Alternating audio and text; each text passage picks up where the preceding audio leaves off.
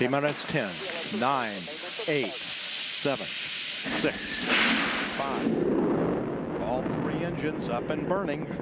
2, 1, 0, and... Welcome, everybody. We are your hosts, Rockinmrmagic. UniqDNA. This is the original Jeek podcast. Gang. I don't see no competition in my face. If we do, then we just move them out the way. I don't even need no money in my face. Hold on. Give me the money when I finish with the gang. Welcome back, ladies and gentlemen, to the original Jeek podcast. I am your host, Rockinmrmagic and UniqDNA. And we are back, y'all. It's been too long. Life has been wild. But we are here, and we are going to give you some more dope content to rock to. So the only thing that's really on our minds, and a lot has gone down since we last had an episode, and for that we do apologize. I mean, we've got NBA champions in first time. We got first-time NHL champions. We got crazy stuff coming out of Hollywood. But the main thing on our minds is Marvel Phase 4. Yeah. Hall of H. Marvel just killed San Diego Comic-Con, which is the OG of Comic-Cons, if you do not know. And their panel just, they blew up. The entire, nothing else matters out of this year's SDCC than what Marvel had to say. Yeah. Like, no one's talking about anything else. No.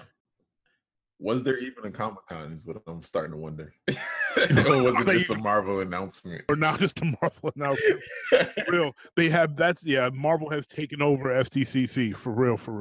WDCC is like the WDCC of yeah, for them, for real. Like, that's what everybody was waiting for. To see what Marvel was going to say. Like the new iPhone announcement for Marvel. Right? All right, now you all paid all this money, you traveled here, you met a couple people. Now, for what you really came here for, Marvel's announcement. Yeah. And what announcements they made. So if you haven't gotten the lineup of Phase 4, don't understand the phases that the Marvel Cinematic Universe has gone in, we are currently at the beginning of Phase 4. Avengers Endgame ended Phase 3. So we are in a transitionary period here. Yes. And we are just going to go in order as far as the announcements. Can we talk Spider-Man real quick before? We can talk Spider-Man. Yeah, because even though it's technically still Sony and Marvel product, yeah, we can talk Spider-Man. Go ahead. Well, I'm just because I mean that was like that was a real end cap to Phase 3, right? Like Spider-Man.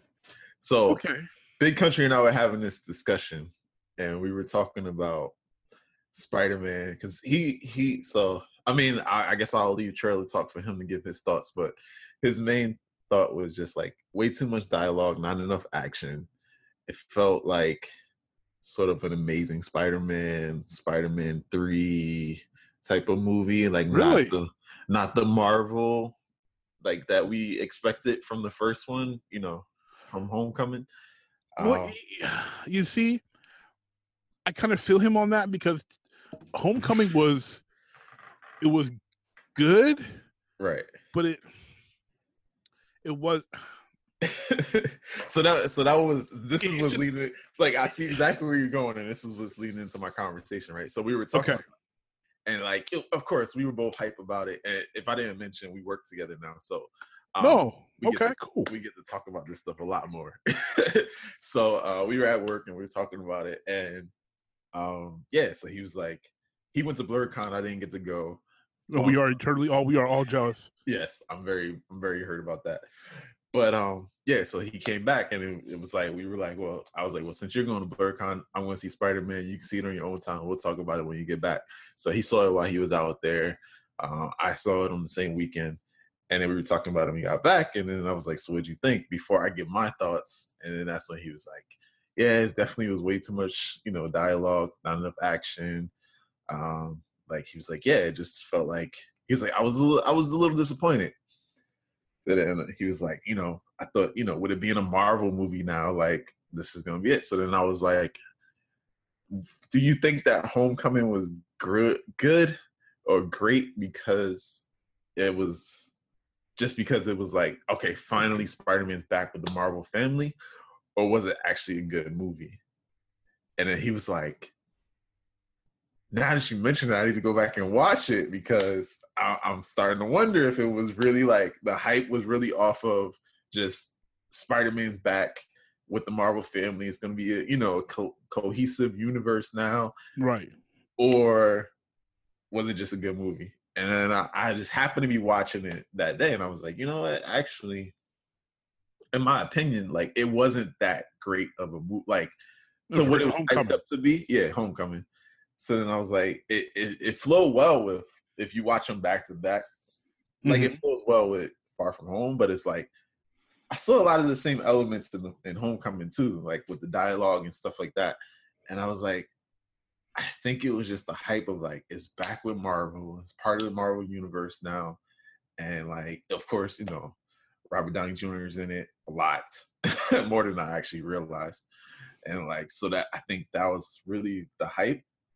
Like, it wasn't really that great of a Spider-Man movie. I'm like, I'm starting to think that Spider-Man just can't be done in a cinematic way. Like, I don't know, I guess because maybe it's so outrageous of like a teenage boy becoming this superhero spider, and gets bit by the radioactive spider. Like, and then the villains of Spider-Man aren't really, they're so outlandish and like, when you really think about it, right? Like, all comic book villains are outlandish, but I mean, I know, but like, it's harder to do them in like a real life sort of CG way. No, see, I don't know. It was just something I was thinking about. Like, I'm glad you said that. One, the first reason I'm really glad you said that, and I'm going to thank Big Country now for saying it too. Because I'm not the only one now. Because everyone likes to say, y'all know who y'all are. Everyone likes to say that I'm a hater or that I'm always such a negative critic. I'm objective, darn it. So right. I did not see Homecoming when it dropped. I actually just saw Homecoming like 2 weeks ago for the first time. Because if you're a fan of Jeek Nation, support us. Use our Fandango links to support us. I use our Fandango link, bought myself some movie tickets, and got $5 Fandango Now credit, which I used to watch Spider-Man Homecoming before I went to see Far From Home. So I just saw Homecoming. So all the hype that was coming into the movie for the theaters, all that I did not have when I finally watched the movie. Right. And I have to agree, there was way too much dialogue. I also did not, part of the thing with Spider-Man that's so dope for me, and I still to this day say that Sam Raimi's first Spider-Man with Tobey Maguire is the best Spider-Man movie. And he said the same thing. Because it was closest to the book. Right. The only thing that was really different from the books was the fact that they had the web shooter be a part of the mutation instead of a creation he made. Right. But everything else was virtually perfect. Yeah. I can't say virtually perfect because Kirsten Dunst's Mary Jane was trash, but yes. At least, I mean, she did okay. She wasn't terrible. I wouldn't say she was trash. I'd say she was mediocre. Okay, she was a step above trash. She was mediocre. Oh, I'll give you mediocre. Okay. So I'm excited for this because Tom Holland carries these films because he is a great Peter and he's a great Spider-Man, where Tobey was a great Peter and a poor Spider-Man, and Garfield was a horrific Peter and a good Spider-Man. Right. So we got balance in Holland. Yeah. But the story really, I mean, it does Peter Parker / Spider-Man a disservice because he was a genius. He's a genius level character. Having him come up with his own spider, his web shooters is great, but taking everything else away from him, having his suit be cheap or whatever, not having him invent his own spider tracers, which I'm glad they finally showed, but not having him invent his own, having this, suits created by Stark, that makes him like Iron Man Jr. with spider powers, and that's not Spider-Man. Right. And there was way too much talking. Oh my God, so much talking. I'm like, yo, like, really? Like, he's a loner. His talking should be with Aunt May, which I love Marissa Tomei, but I can't stand the fact that he calls her May all the time. Right. Like, yo, that's your aunt who's raising you after your uncle died. You don't call her May. You all ain't on no first name basis. I know I'm old school in that as a parent, but come, that just rubs me the wrong way. But you know, I'm trying to be open minded, new universe and all that. Okay, now May's attractive, cool.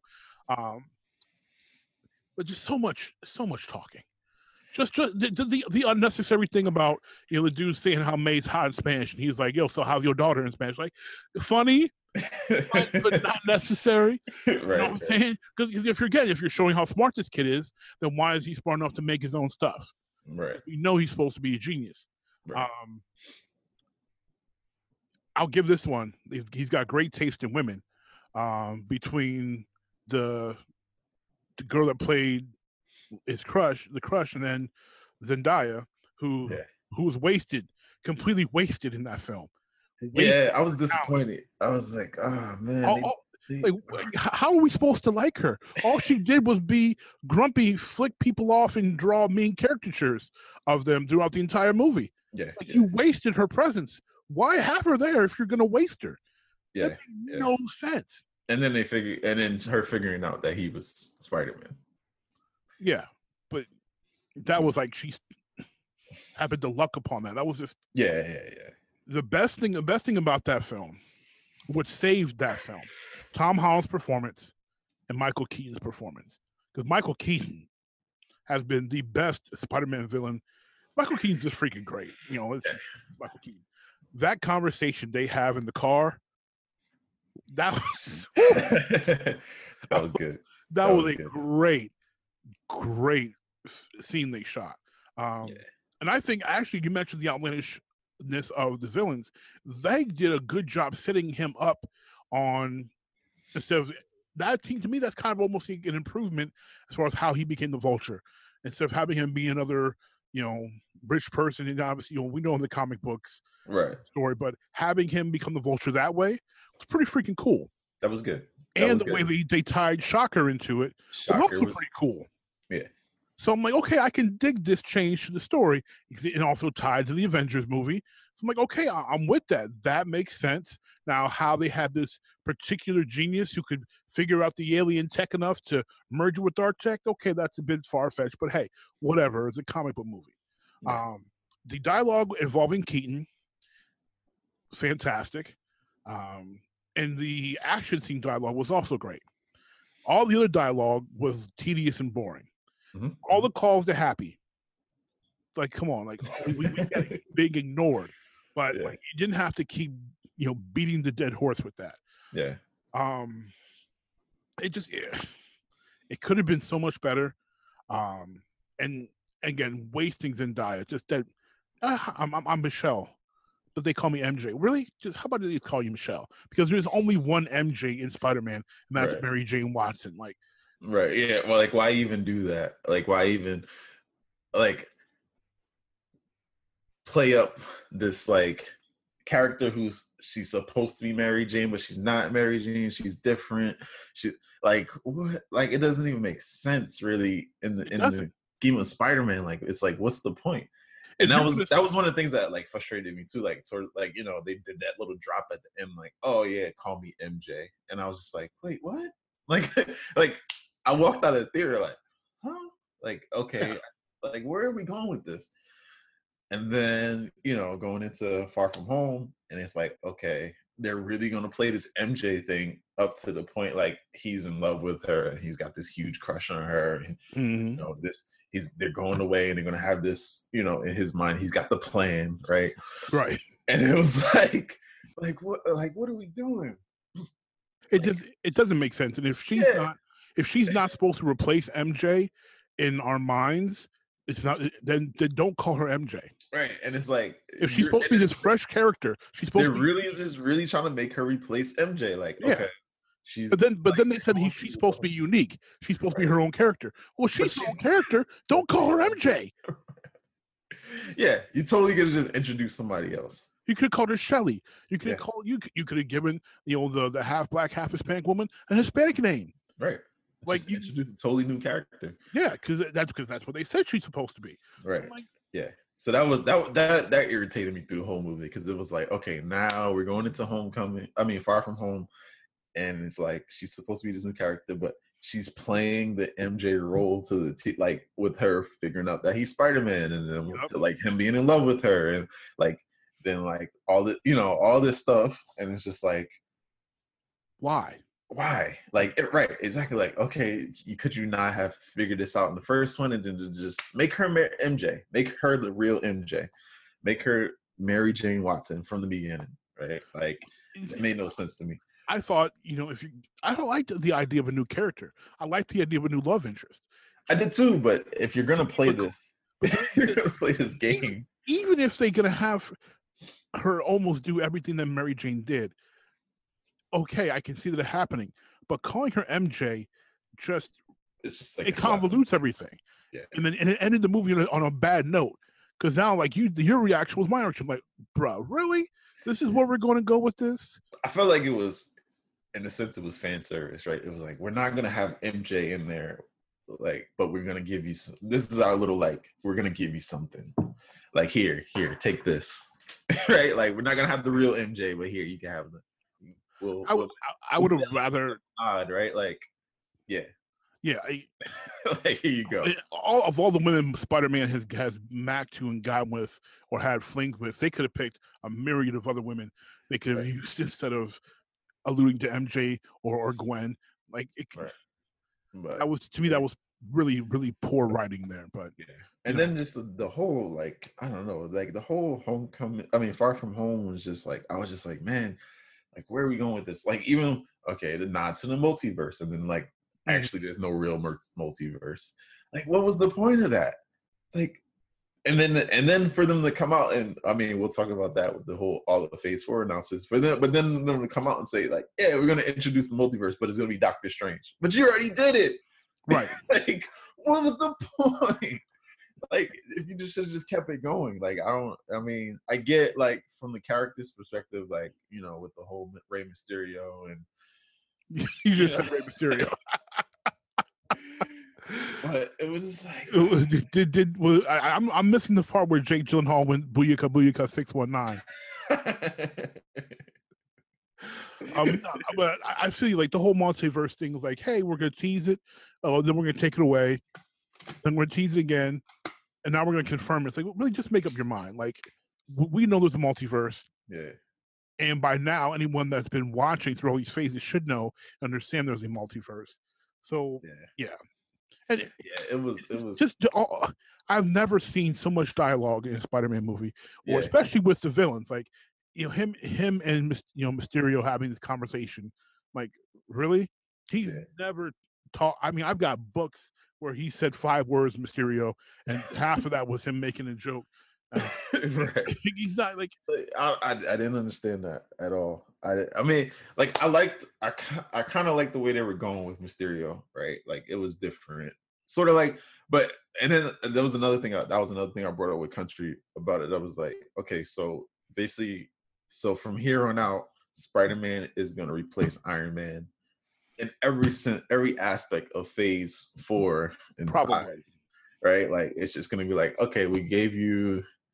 Because I was like, even if you kind of look at the way that Iron Man 1, 2, and 3 were structured, and the way they're kind of structuring Spider-Man, it's sort of lining up the same, right? Like, with like the end of Iron Man 1, where like Tony Stark came out and said, like, I'm Iron Man, and then like the Far From Home, and it's like, oh, by the way, we're gonna drop this bomb that Peter Parker is Spider-Man, right? It's like.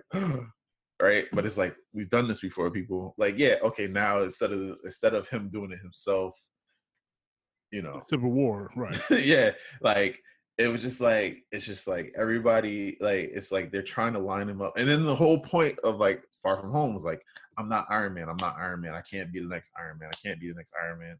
Oh, but I'm gonna basically do everything that Iron Man did in the last all 3 Iron Man movies, and like. Even down to like building a new suit, and like, it's just like, what are we doing? And I was just like if Spider-Man's going to be his own. I mean, I get that Peter Parker followed a lot of Tony Stark's, you know, footsteps in the books and stuff like that. You know, Parker Industries, Stark Industries, and all that. But you know, and he was his mentor and all that stuff. But it was just like, what are we doing? You know, like you don't have to make it so obvious, right? Because it's not that obvious in the books. No, you know, like, and any hardcore fan's gonna tell you. And even if you're not a hardcore fan, you pick up any of the latest Spider-Man books, you're gonna know, right? Like you're gonna know, and that's supposed to be the draw, right? It's supposed to draw these new fans into the books and everything else, right? So it's like, why are we like forcing this? Like it feels like they're forcing it, and I was just like, it just felt like, and that's what I was telling Country last week or the week before. Like I was just like, it feels like they're just forcing him into this role to like, because everybody's, you know, like, well, what are we gonna do now without Robbie Downey Jr.? And that's exactly. Yeah, so, that's it. Because and they're forcing it because they know they're not going to get him back, or they figure they can't afford to bring him back, right? Because you know what, $75 million he made in the last 2 movies each, like, yeah, you know, can you afford him? Yeah, say, but like, it's like you can't afford the guy, or how much is he going to demand for the next film? You know, and but again, to me, I mean, hey, if you make another how many billions of dollars off the film, yeah, I mean, I'm sure then pay the guy $100 million then, right? You know, like, you know, it's just like it was almost like from my perspective, I was like, it looks like they're trying to set up a new face of Marvel. Right, like Robbie Downey Jr. was the face of Marvel for so long in the last 10 years, right? 10 plus years. And it's like, okay, we killed them, right? Now what? we gotta have somebody step up. I mean, they kind of blew it with Cap. They blew it with, you know, anybody else that could step up in Endgame, because they basically eviscerated everybody in the Avengers. Pretty much. Like everybody that mattered anyway. Like nobody really cared about Hawkeye. That's just Jeremy Renner. That's why. But I mean, like, you know, I mean, don't get me wrong. I love Sam Wilson. I love, you know, Bucky. But I mean, like, can they carry a cinematic universe? Probably not. Well, they're B characters. B right. characters. Yeah. You can't have B and C characters be your face. Right. And I understand the push to make Spider-Man the face because he's young. Is the face of Marvel Comics. Right. Yeah. And he's young, right? Tom Holland's what now, 20, 21, something like that? 21, 22, something yeah. like that. Like, I mean, you can run him for a long time. I mean, until he becomes too expensive again, you know, like Robert Downey Jr. But I mean, as far as like longevity as a character, like, I mean, he can probably go all the way into his 30s as long as you can afford him, you know. Which would be great because you could tell the older Spider-Man stories as far as his maturity and marriage and all that. And so, I mean, I get why you're trying to push it, but I'm just like, why are you forcing it? You didn't have to force it. Like, everybody was excited about Spider-Man, clearly. Mm-hmm. You know, everybody's excited about Spider-Man returning back to Marvel, you know, and now with the Fox deal and all that stuff. Like, I mean, you don't have to push this.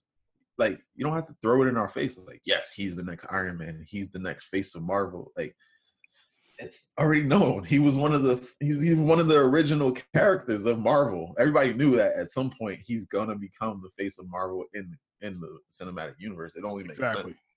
So, like, why force it? And then, like I said, all the dialogue was just, I was just like, man, this movie could have been like an hour and a half shorter without all the talking. Yes. Right? Like, or like, it was just so, and then the action, I mean, the action, when it was action, was good.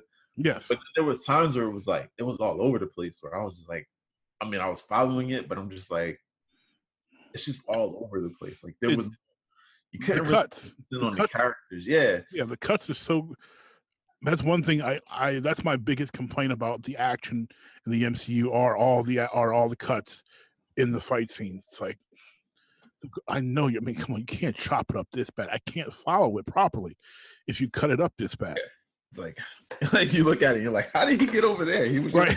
He was, wait, I mean, I know he's Spider-Man and stuff, but like, what? Like, you showed a shot of him over here, and then you cut to him swinging over here, and you're like, where did he get there? Yeah. Right? Like it makes no sense. But I mean, or they'll just have, you know, what's his AI? They'll have Karen say, "Oh yes, you have a built-in teleporter now." right? Like it was just like, oh, come on. And you know, even with all that stuff, I was like, man, this is like he is really the new, like they're really trying to push this Iron Man thing hard and heavy. And it's like, let him be his own character. Yes. And it, like I felt like, you know, like Peter felt in the movie. Like I'm like, no, he's not Iron Man. Let him be Spider-Man. Like he used the AI way too much. He used, you know, I mean, I was glad that they only used the Iron Spider suit for like the first little half or whatever. Right. Not even like the first like quarter, you know, because I was just like, it just makes no sense. Like you guys are really pushing this Iron Man thing way too hard. And but yeah, so I mean, I think we talked enough about Spider-Man, but yeah, that was my thoughts on it. And I was like, was it a good, I feel like Endgame should have just been the end to Phase 3, rather than like make Homecoming. I mean, Far From Home. Yeah, because it was just like, what, like you held off with all these announcements and everything because it's like we got to do Far From Home first because we have to end out, you know, Phase 3, and it was like, but did it really end? It didn't really end out Phase 3. Like there was no closure in there that I didn't get from Endgame, other than that. It is really dead. That was the only thing that really I got from it leaves more questions unanswered than answered. Yeah. And it really should have just been a transition film. It should be a bridge film. Yeah. It should be bridging the end of Phase 3 and tying into the beginning of Phase 4. So you totally could have just been like, you know what, guys, like this is the start of Phase 4. And because of that, now we can introduce all this new stuff, right? Right. Like, I mean, I get it. They started filming before Endgame and all that. But like, that was your opportunity. If you're going to say that, all right, this is capping off Phase 3, then like, other than the fake multiverse that you introduced, but sort of introduced, then you retconned it within the same movie. like, you know, it's like you could have introduced the multiverse. You could have introduced the Eternals. You could have introduced like all this stuff which we're going to talk about. Like, you could have introduced some of that. You could have introduced, you know, like even if you didn't introduce it, you could have mentioned it. Like for me, the way to do the fake multiverse would have been to be like, okay, Mysterio had me believing in this multiverse. Right. And what really was happening is not that there's not a multiverse, is that he got me believing in the wrong multiverse. Exactly.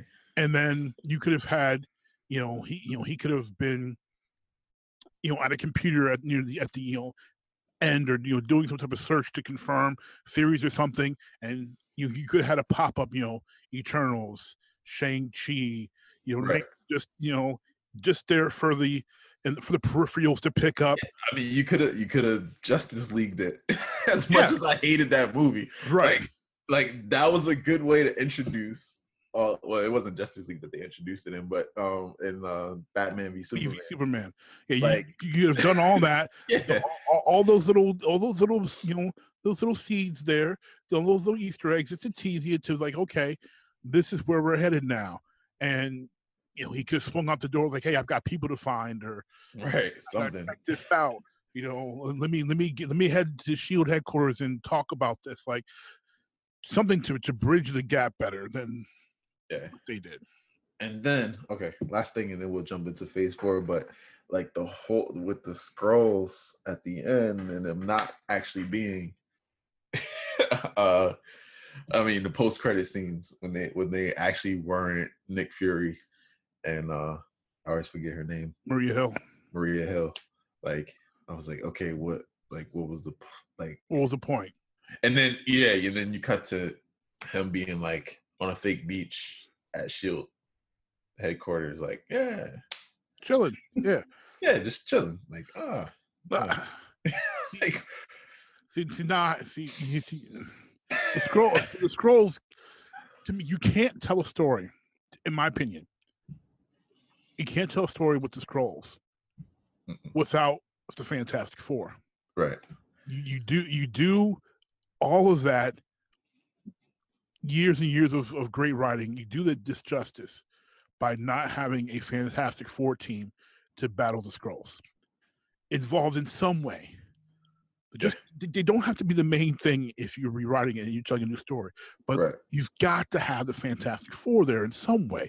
Even if all you do is cast Reed Richards and have a face on the screen, and he is in interstellar space, and you're using some supercomputer to get information from him because they're off Earth for a reason because there's no film. But you Captain Marvel, right? But just to get information on how to battle them, because they are such a big part of the Skrulls' involvement in Marvel Universe. Period. Yeah.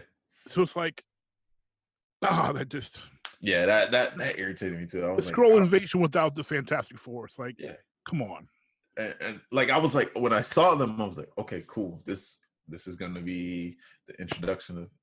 Even if you don't even show them, right? Like, even if you show, like, I don't know, like a shot of, like, the tower or something. I don't know.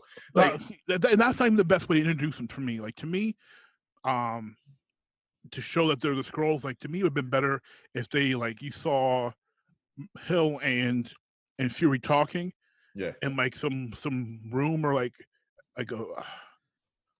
some room where there's like a mirror, like they're sort of a window, like SHIELD headquarters, and you see Fury turn, and the reflection, in the mirror, you can see like part of a Skrull face, and one was like, fix that, and you see him like you see it morph, like just to see like, oh snap, like just you didn't have to give me the full Skrull.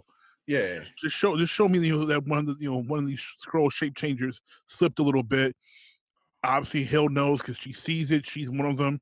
Because you don't want to show all of them out. You got this R&B music video scene with them in the water and all that. I'm like, oh look, they look like a band. Great.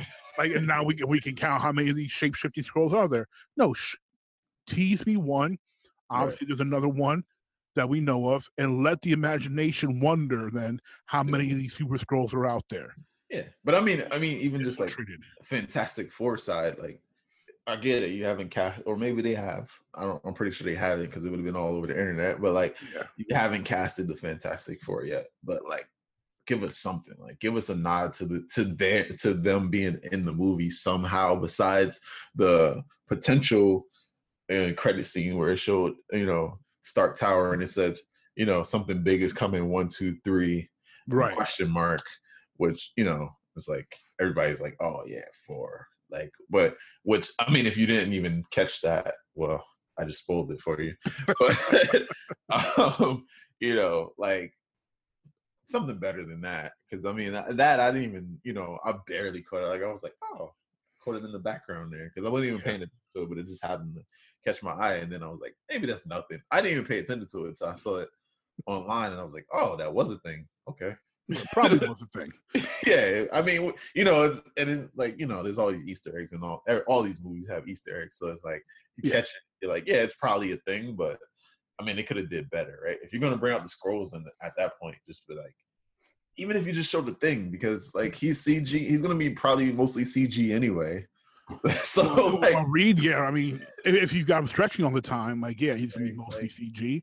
Yeah, like you don't even have to show his face because you're like, all right, we haven't casted him yet, so let's not show his face. Just have somebody voice Reed Richards, right? Or have him like show like a stretchy arm or something. I don't know. Give us something better than that. That was just just be like, we simply they're fighting them. How do we deal with these Skrulls? You know what? We need to talk to the foremost expert on dealing with the Skrulls. Dr. Richards. Yeah, Dr. Richards. Just say the name. Let's say the name. Like, Dr. Richards, you're on Captain Marvel. Like, just give us Dr. something. Richards, you're on speakerphone. Yeah, like, that's it. And then cut it. Like, don't even have his voice. Just cut it right there. Yeah, just cut it right there. Just mention it before he even speaks. Cut it. Right. And I'll be like, oh my God, mind blown. Okay. And hey, and his wife is invisible. We can pretend like she's in the room all the time. We can never see her. She was there the whole time. She was there the whole time. like, I don't know, but I was disappointed with that.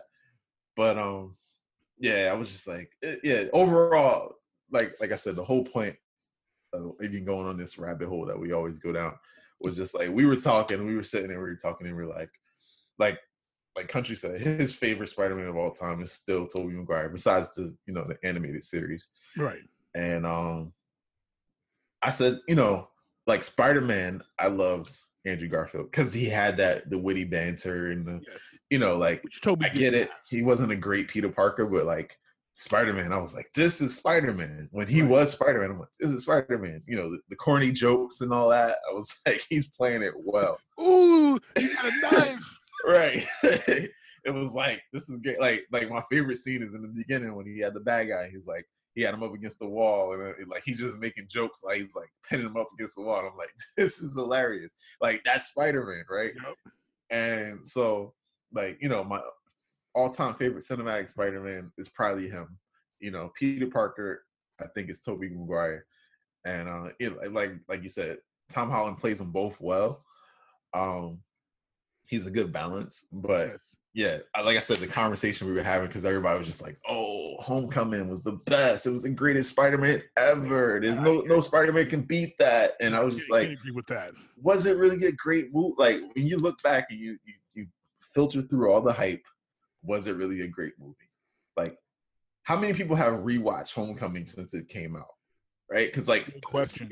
That's my gauge of, was it a great movie? Like I watched Winter Soldier, like I don't know how many times, because that was so amazing. Like that was an amazing Marvel movie. Like that's the one you're like, yo, that was like, it was legit. It lived up to the hype. But like, how many times? Like I watched Homecoming literally maybe twice after it came out, and both times because I was just flipping through the channels and it happened to be on. I'm like, oh yeah, sure, why not, right? And I was like, and both times I was just kind of like, I'm bored, right? Like it's not as exciting as it was when I was in theater. Oh, look, a girl's falling down. Wait, I think Spider-Man's going to shoot some webbing and catch her. Right. Like in every other one. Like, like I was just like, it wasn't like, you know, there's that theater hype when you're just in the theater and you got the experience with the surround sound and the seats and everything. And like, this is the first time you've seen it and you just got all that hype and all that pent up emotion. And you're like, this is amazing. And then like that's my gauge for me. Like if I could watch it at home and still be like, yo, this is still dope, then that's a good movie. Otherwise I'm like, it was hype, right? Yeah. Not saying it wasn't a great movie, it wasn't a good movie, but was it a great movie? Was it the best Spider-Man of all time? No, probably not. I don't think it was.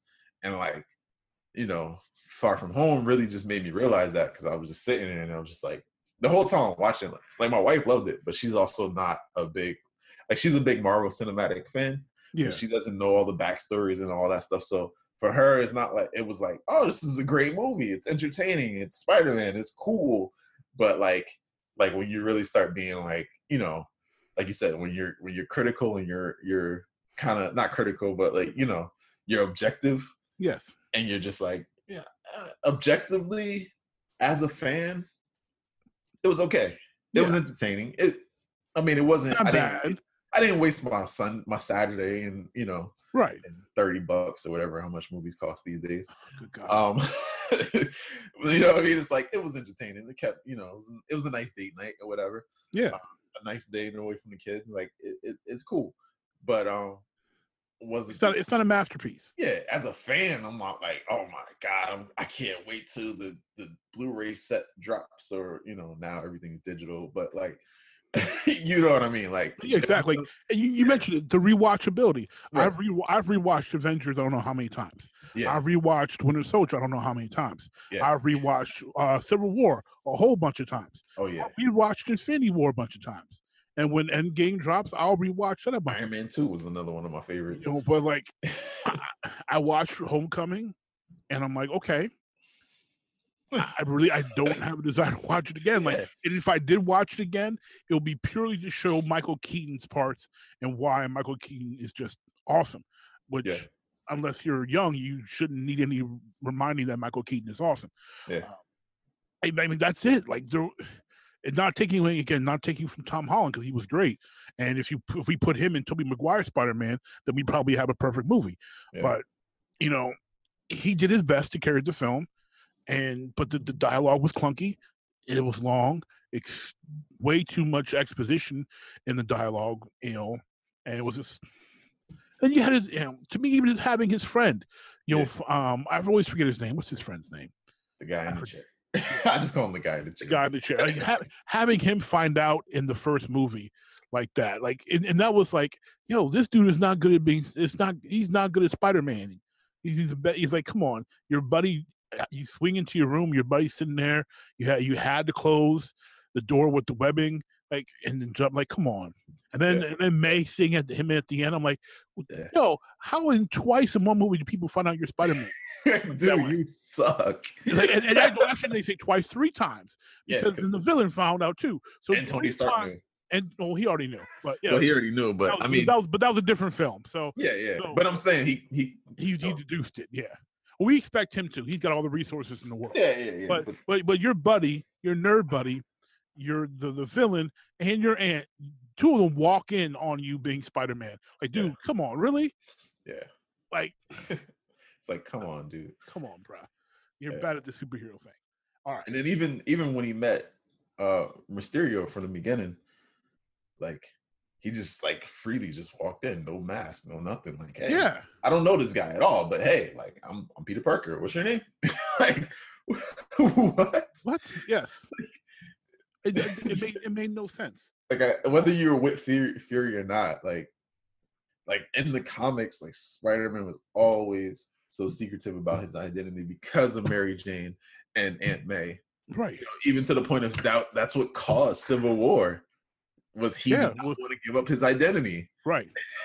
That was so huge in Civil War when he revealed to the world who he was. Yeah. That was a climax. Right. Of the story.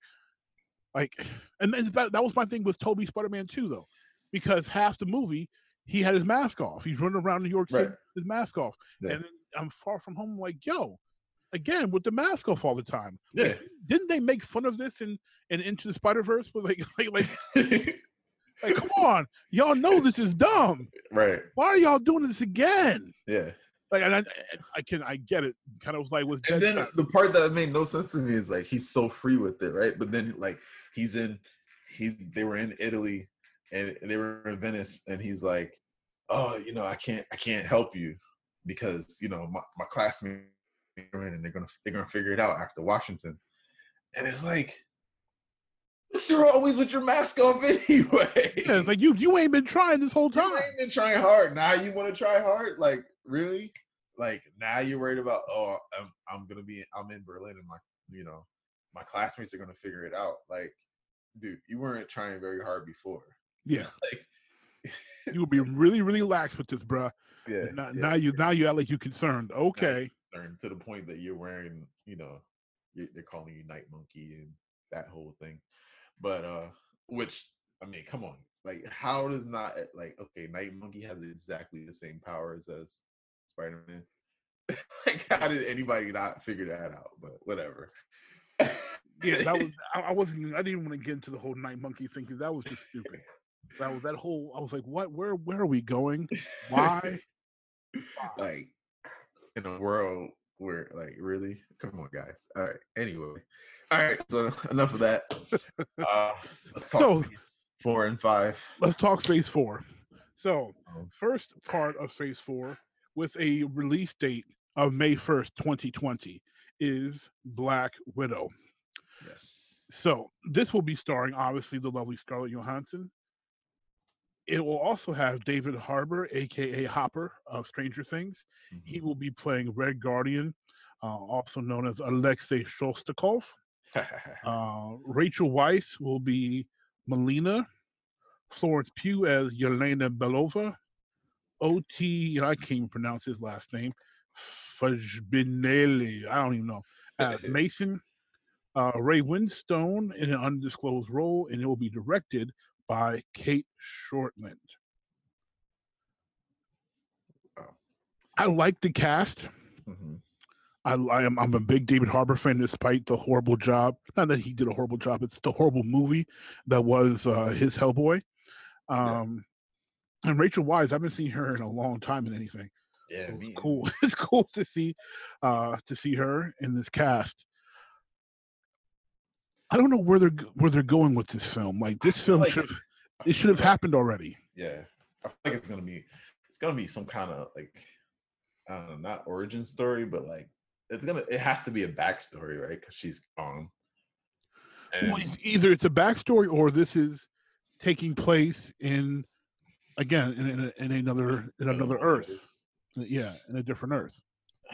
But I feel like I don't know if that's so. I mean, that's because that's the first movie out, right? Next 2020. Yep, May 1st, 2020. So it's like that's gonna be because I mean we know Doctor Strange is gonna introduce the multiverse. I mean, it's in the title, right? It's Doctor Strange in the multiverse. No, it's Doctor Strange. Isn't Doctor Strange in the multiverse? No, it's Multiverse of Madness. Something, yeah, I know something like that. Yeah. So I mean, deduction says that he's gonna be the one to introduce the multiverse, which makes sense. Well, no, see, I wouldn't say that. I would say he's going to be the one that makes the multiverse accessible.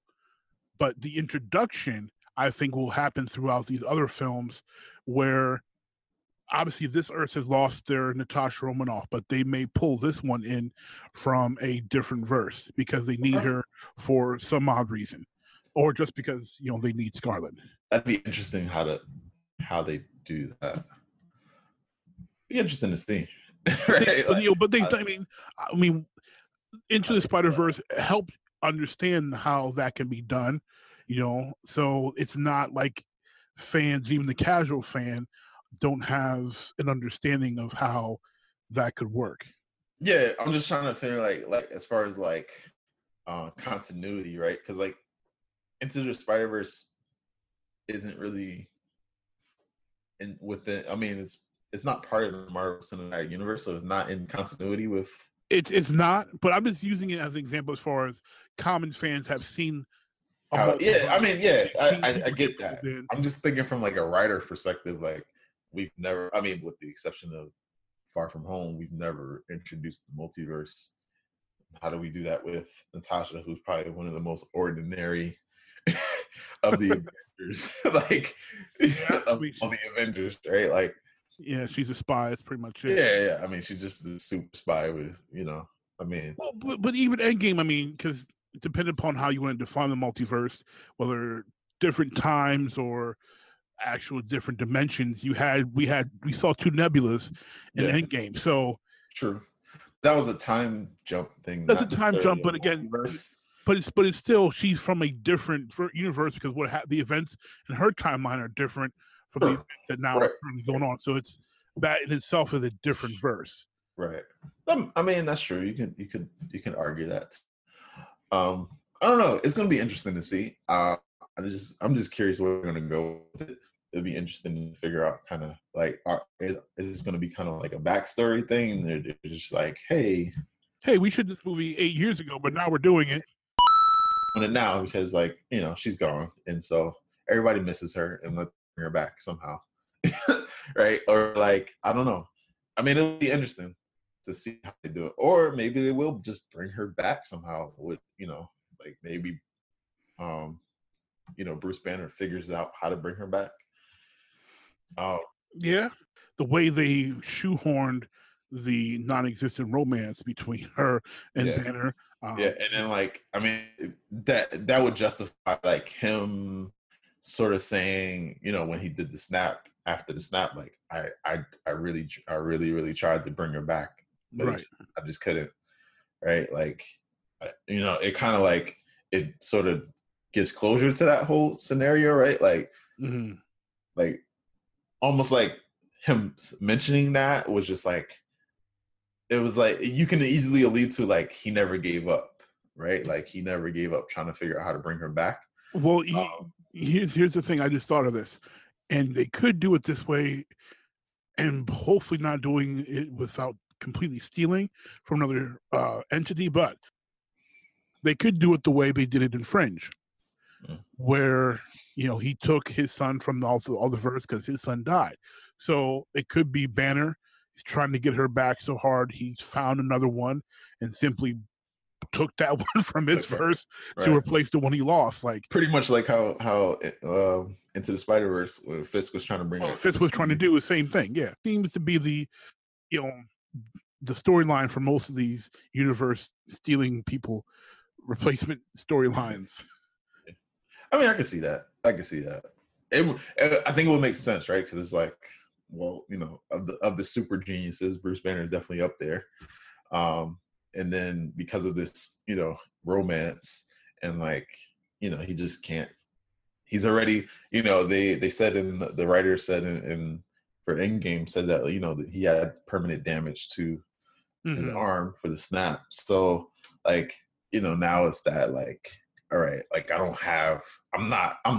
still, you know, Banner Hulk, but like I don't have the strength anymore. So like now I'm sort of devoting my life to like getting back the love of my life sort of thing, right? Because like you can't really use him as the Hulk anymore in any movie if he's got this permanent, until you figure out a way to fix it, which, you know, right now they're saying it's permanent. Like he's not the Hulk anymore. So what else can you really use him for other than like his brain? Right. And like, okay, he's obsessed with this love interest, and so that he never had any moments with, but you know, you know, she and Cap had more flirtation, and she and Hawkeye had clearly more flirtation than her and Bruce. It's always so weird to me considering that he's married with kids, but and they always talk about what happened in Berlin or something like that. Right? So really, what really went down? What really happened out there? Because it sounds like something really went down. So that y'all really have something going on there. Y'all keep mentioning it. Right. So, yeah, that's going to be interesting to see. I mean, like I said, I'm excited for it. I think she was a great Black Widow. She all the way up until this point, like she's done it well. How about just bring back the red hair though? I'm sick of like changing your hair. Yeah. That especially in Endgame with the like the half blonde, half. Yeah. It was weird. Yeah. I would like to just stick with it. Well, maybe she will. I mean, in real life, she went back to the red hair. So, who knows? We'll see. So let's address a rumor real quick around this film. So Rachel Weisz is obviously casting Melina. Some people in the rumor mills and Reddit and such think that this casting is a misdirection. As in the comics, if you know the comics, Melina is Iron Maiden. But the rumors are that these people think that in Black Widow, Melina will turn out to be a gender-swapped version of Taskmaster. Because the rumors have been that Taskmaster will be the villain for this Black Widow movie. Okay. Could be interesting. And I think that if that rumor could potentially be true, that would be another inkling that this could possibly be happening in a different universe. Yeah, because I mean, you can easily explain, number one, why Taskmaster is a woman and not a man. Yes. But also, it's a change of pace for which we know that these writers are doing more and more nowadays. Like they don't want to stick strictly to the source material, but they want to kind of switch it up a little bit. Hence read the source material, but right. Hence the end. I mean, well, you know, Disney is very tight on there. Oh yeah, I mean, Marvel has been fantastically better than anything Sony or Fox has decided to do. But I mean, Disney in general, I think, across the board, but definitely Marvel has been like, it's got to be in continuity. It's got to be this way. I mean, just the fact of the first 3 phases, the way they planned it out for 10 years, like, you know, this is how we want it to end. Right. You know, just shows you how dedicated they are to, number one, their own source material, but also like keeping in continuity with the source material. So I could definitely see that. Like we can explain that, you know, explain that away. I think it'd be cool. It'd be different. It'd be a nice change of pace. Not as predictable. Because I mean, that's the hard part, right? It's like, how do you remain in continuity but not be predictable? Right. Right. And still make it an entertaining movie, or sets of movies in this case. I think this is gonna be a standalone though. I don't think there's gonna be a Black Widow 2. Like, well, I mean, just like as far as like the whole the entire whole general. Gotcha. Yeah, I'd say why not? And like I said, they've been sticking to a lot of these sort of like little nuances and shakeups just to kind of keep it interesting, keep it fresh. Yeah, which is cool. I mean, I'm not against it, right? Like, no, I'm with it too. Sounds good. Cool. All right. So next, is going to be the first TV show, and that will be Falcon and the Winter Soldier, release fall 2020 on Disney Plus. So Anthony Mackie will reprise his role as Sam Wilson / Falcon / Captain America. Sebastian Stan will reprise his role as Bucky Barnes / Winter Soldier. Emily Van Camp will reprise her role as Sharon Carter. And Daniel Bruhl, I believe, is how you pronounce his last name. It's German. Curse me. I can't do German names. It's got the U with the 2 dots on it. He will be reprising his role as Helmut Zero, which I'm kind of surprised we're not calling him Baron Zemo, but whatever. If you recall, I know you do, but if you're listening, if you recall, he played Zemo in the Civil War film.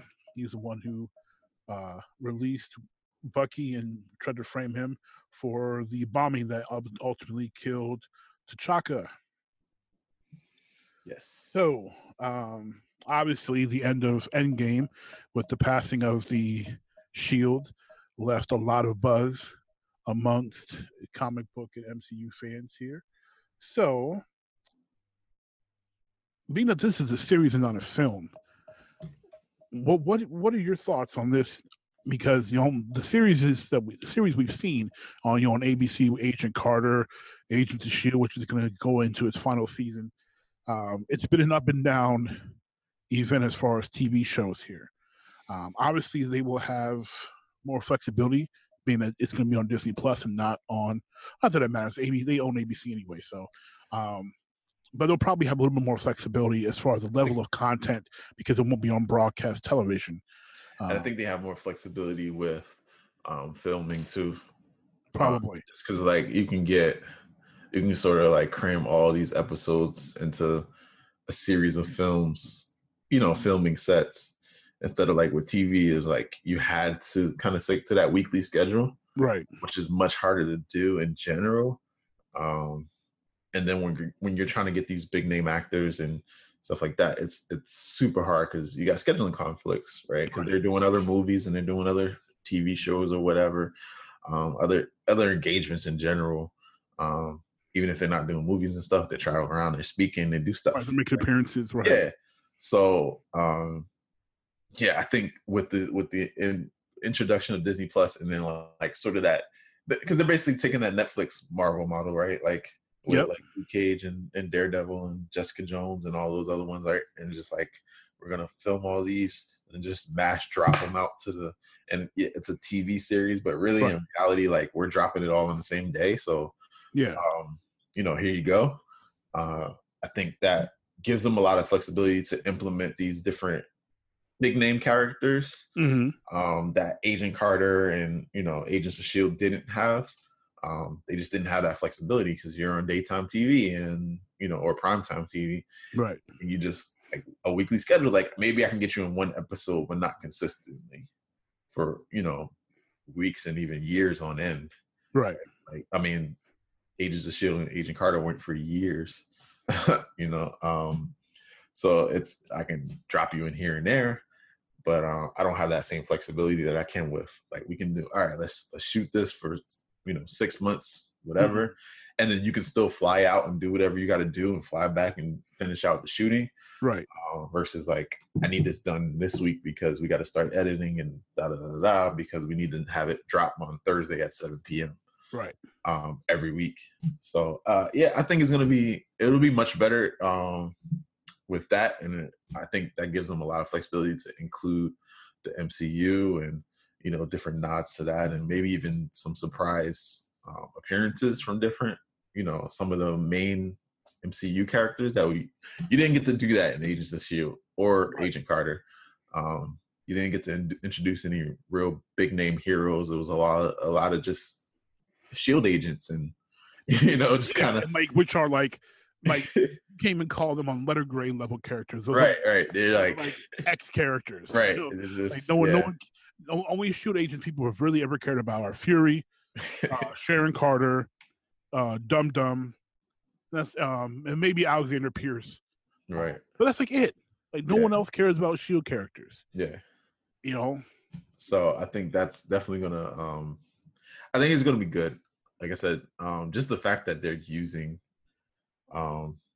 Sebastian Stan and Anthony Mackie. right.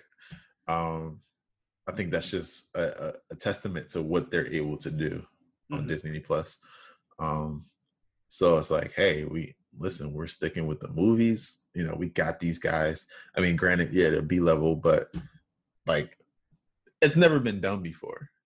At least not that I can think of in my lifetime or yours. I mean, we're not that much difference in age, but it's never really been done before where it's like you have a TV show with it's always been like, this is the cinematic Daredevil and this is the TV Daredevil, and just pretend that the other one doesn't exist when you're watching the other one, right? Like, but now we finally have the continuity and the tie-in, so it's not separate things. Well, what's really the most exciting to me about this is that was the announcement that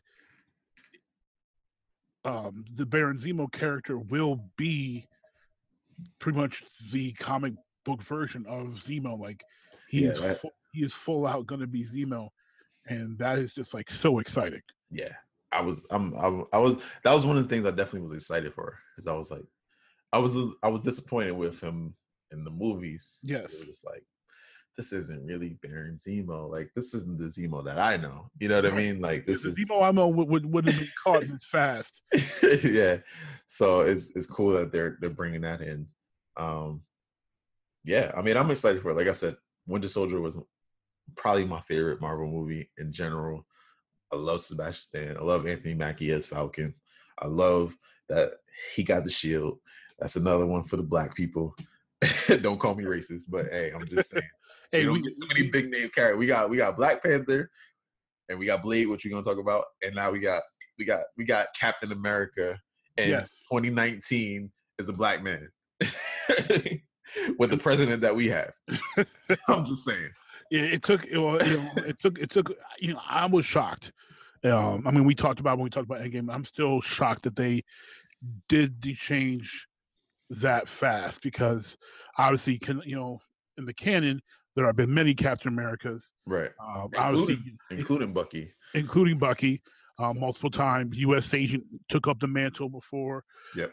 So to have, and comic book wise, we know that Falcon is not the first Black man to take the shield, right? But, for that storyline, which really only dropped 2014, I think it was, when that came out in the books.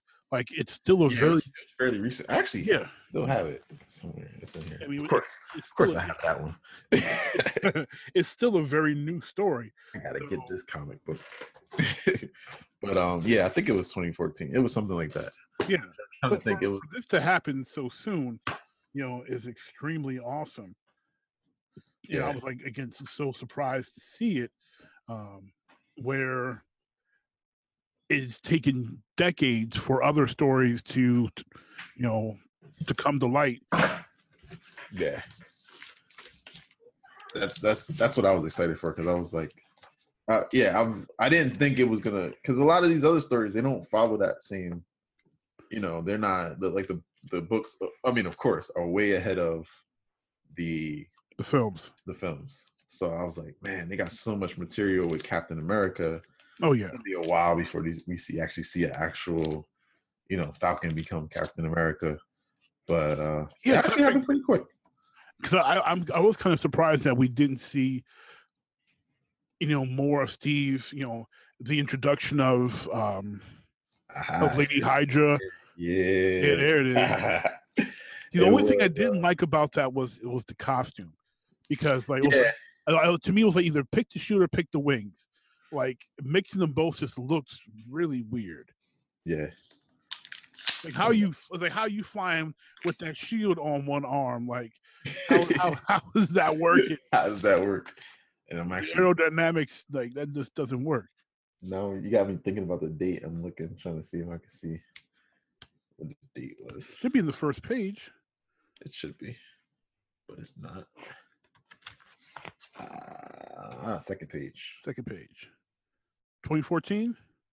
Actually, 2016, first printing.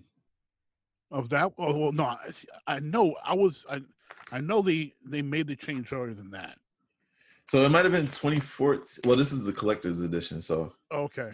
So maybe you might be right. It might be 2015 because now I'm looking at it. This is collector's edition, but yeah, man. Either way, that was still fast. Yeah, that's really fast. Yeah, like it's super duper fast. But yeah, this of course, I had to get this like first day, and actually, that's nice and glossy. I had it bagged and boarded, so I was like, this is never gonna touch air. No air here. No. My son will be reading this, like, right? And even then, like, he better not mess it up. Like, boy. Okay, so Wilson as Captain America on the cover of the all-new Captain America #1, November 2014. Okay, so that makes sense. So 5 years. That's fast. That was fast. That's really fast. Especially considering, like, there wasn't that many Captain America movies in between the announcement. Right. Exactly. That's really fast. Yeah.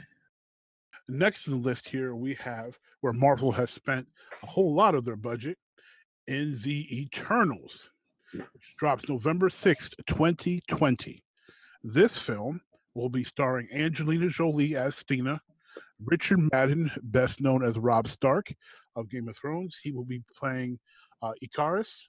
Good to see him back into something. Yeah, it's good to see him back after the Beauty and the Beast live action thing he did. No, that was Cinderella live action. Cinderella. Which that was a long time ago. And wasn't he in Wrinkle into the Wrinkle in Time? Not Wrinkle in Time. He was in the Forest one. He was in another one of theirs, I think. I forget. I don't remember that one. Importantly, Salma Hayek as Ajak, who's the leader of the Eternals.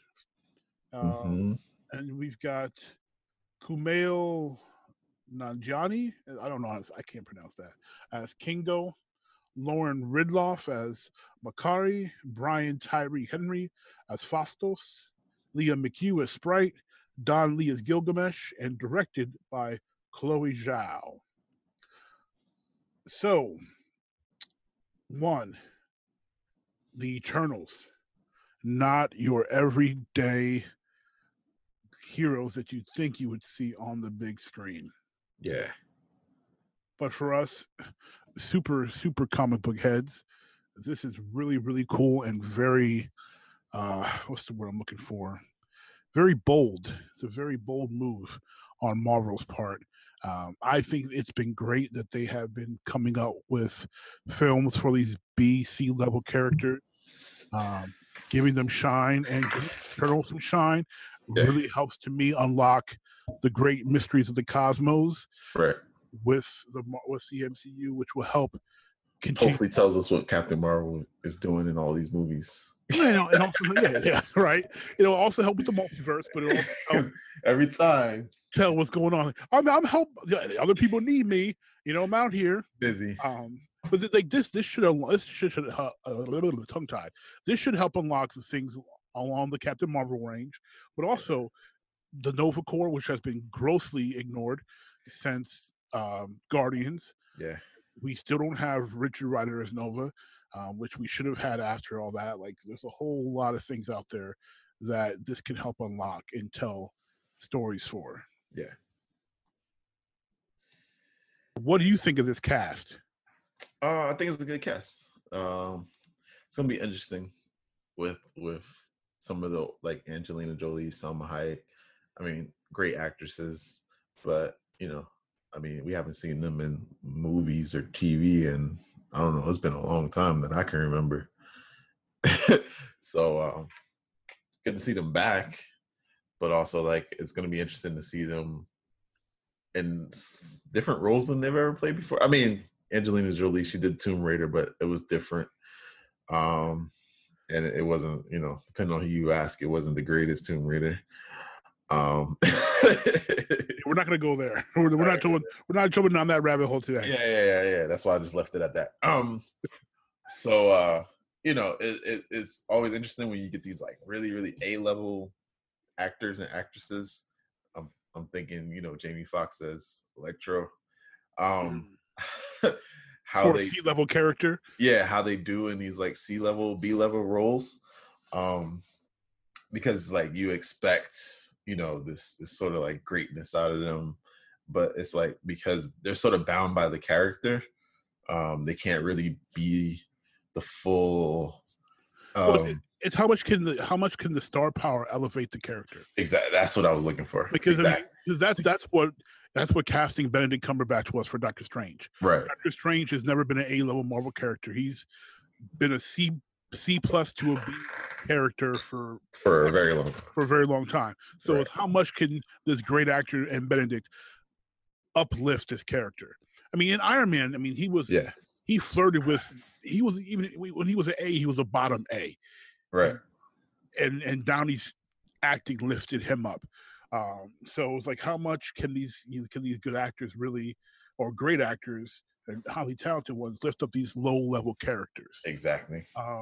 So far, they've done a great job. I mean, with Scarlet, with Black Widow. I mean, Black Widow has always been a C character. Yeah. Now she has a great. I mean, if you never read any of the comics, you'd think she was one of the essential Avengers. Right. Exactly. But which she never. Reality was, she wasn't really.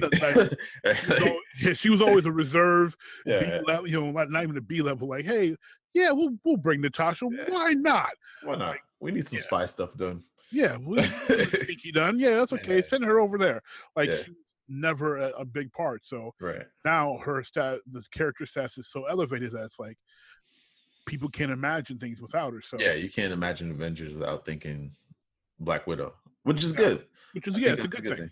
Yeah. So, exactly. If they can do the same thing, I think it'll be a good movie. I think it's a good risk for Marvel because most people don't know who the Eternals are. So there's no expectation. Even some fans, I'm sure like people listen to the podcast are like, who? You know, even us, you know, self-proclaimed Jeeks are just like, you know, not everybody's into, because I mean, even, you know, like listen, my pockets was you know, like I had to make very smart comic book choices. Yes, and and growing up, we had to buy what we really, really wanted. Right, we're gonna buy Spider-Man, or we're gonna be like, or we're gonna buy the Eternals. I'm buying Spider-Man. Right. Like that's just I can't go to school and talk about the Eternals because nobody was gonna be able to. You ain't lying. So I mean, you know, I get it, right? So I think it's a smart move, budget wise. Like, I mean, come on, we know their pockets are deep, so it doesn't really matter. Super deep. And I'm sure they'll make, just because it's Marvel, they'll make the money back. Right? Oh yeah. Like, I mean, because the main hype, right, is the first weekend.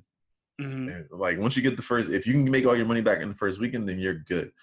And just because it's a Marvel movie, you're gonna make all your money back in the first weekend because they haven't had a movie that's bombed yet. No. You know, even some of the ones that we forget about, the Ant-Mans and stuff like that, like they made enough. You know what I mean? Like it wasn't. They didn't make anywhere near something. Please, they made enough to make a sequel. I mean, it's the fact that we live in the world where there are 2 Ant-Man films. Right. I never thought I'd say Ant-Man film in the same sentence before, and there's 2 of them. Exactly. So, I'm not. You know, like I said, I think that's gonna be great. That's gonna be.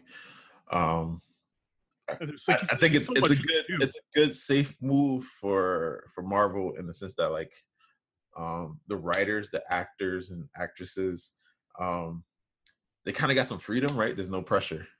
Yeah, you know what I mean, like, because even if you piss off the hardcore fans, well, there's probably only like 20 of them, right? Because it's the Eternals, exactly. Right? Because like even if you change a whole bunch of things, the Eternals are not some heralded, you know, beloved characters. You know, it's not Captain America, it's not Spider-Man. You know, it's not these ones that everyone has had a deep emotional connection to. Yep. You could change everything. You could change them into animals, yep. and only 25 people are going to care. Right. It's literally like 15 people that were like, "Yo, what are you doing?" What are you doing? Like, everybody else doesn't care because they don't know, or they just don't have that connection to the source material that they really are going to get bent out of shape about it. Right.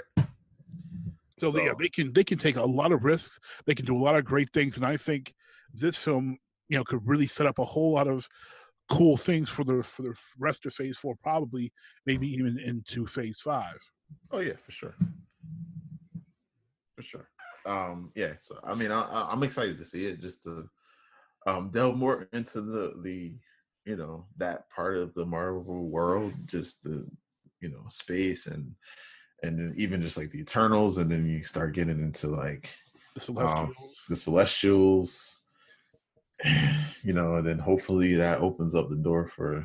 I mean, I know it's probably going to be Fantastic Four that's going to introduce Galactus and Silver Surfer, and gotta be.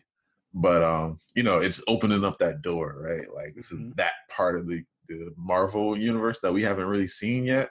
Yep. It's like right now we've really just been focused on Earth. And I mean, Guardians of the Galaxy opened it up a little bit, like they gave us a peek.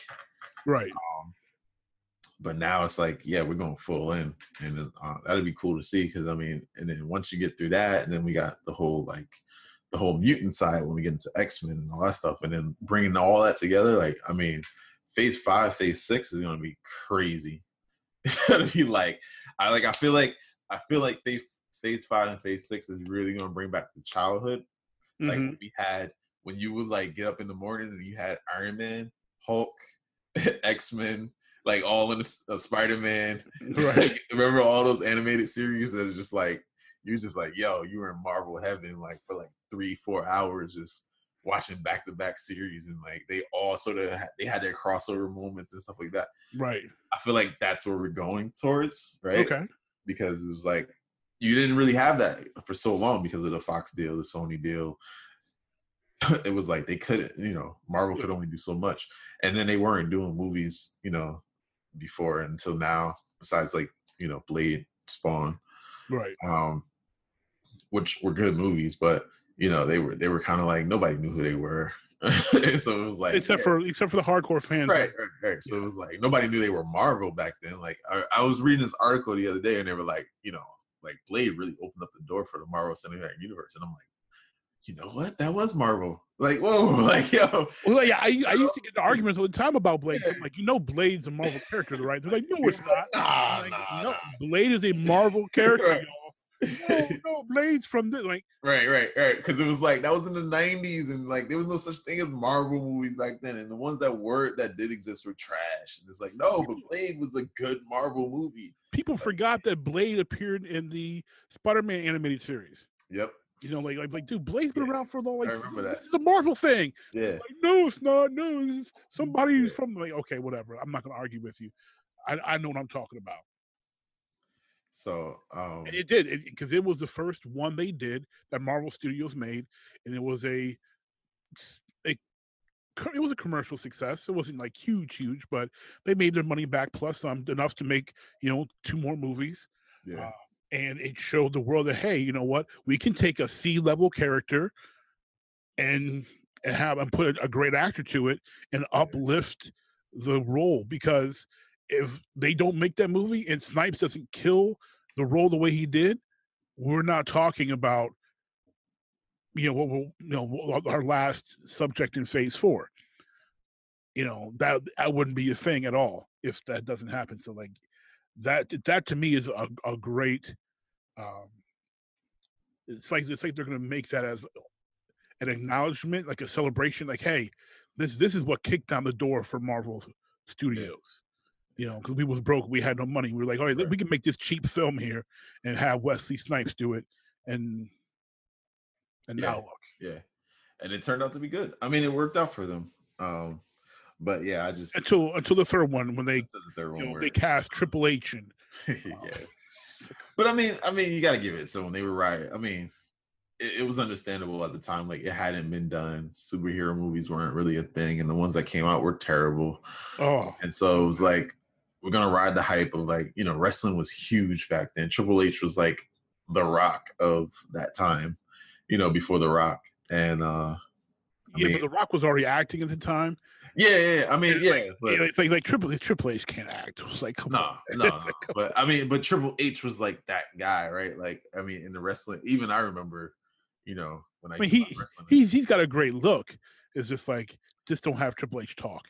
No. Yeah, and he had a good, at the time he had a big following, right? Like he was the A team of you know, in the A list of wrestlers at the time who were trying to get into acting and stuff like that. So I mean, it was good. I mean, I mean, you know, looking back now, it's like, yeah, I definitely wouldn't have casted him, but I get why they were trying to ride that wave of just like, yeah, let's get these guys in. It'll just bring people in because Triple H is in there. And he's the only wrestler actor worse than Batista. Not Cena. I don't understand how Batista keeps getting roles, but I don't understand how John Cena keeps getting roles. I don't either. I can't see him, but like, I don't. That's it. but even he's better than freaking Batista. Batista's terrible. Yeah. So bad. But I mean, bashing session. It definitely lifted things off. So, and also brought a lot of the martial arts of obviously Wesley Snipes being a legit martial artist. It brought that to the comic world that was severely lacking, which I'm excited for, but I don't know what's going to happen with this next film, which is Shang-Chi and the Legend of the Ten Rings. Yeah. This is scheduled to be released February 12th, 2021. It will be starring Simu Liu as Shang-Chi. If you don't know him, he currently stars on the Netflix series Kim's Convenience, which is absolutely hilarious. If you haven't watched Kim's Convenience, it is, I love it. I have seen it now. Kim's Convenience is hilarious. Yeah. As myself, as someone who watches a lot of Korean shows, even though this is a Canadian produced show, it's so funny. I love it. I've seen it. I haven't seen everything, but I've seen like parts of it. Oh, it's funny. I just you know, they're living, you know, the Korean family dynamic in Canada. It's great. So we've got legend Tony Leung as the Mandarin, which is of course interesting, as we had Ben Kingsley totally bomb the Mandarin character. I don't think it was his fault though. That was writing. Yeah, but it was maybe a little bit both. And then Awkwafina in a undisclosed role.